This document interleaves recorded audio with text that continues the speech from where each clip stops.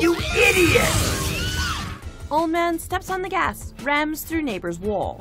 In yet another incident of old people behind the wheel, in Taiwan, a 70-year-old man identified by his last name Lee was attempting to park his car, but instead rammed his car through a neighbor's wall.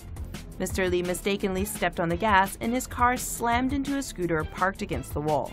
The force of the car slammed the scooter through the wall and into a neighbor's living room.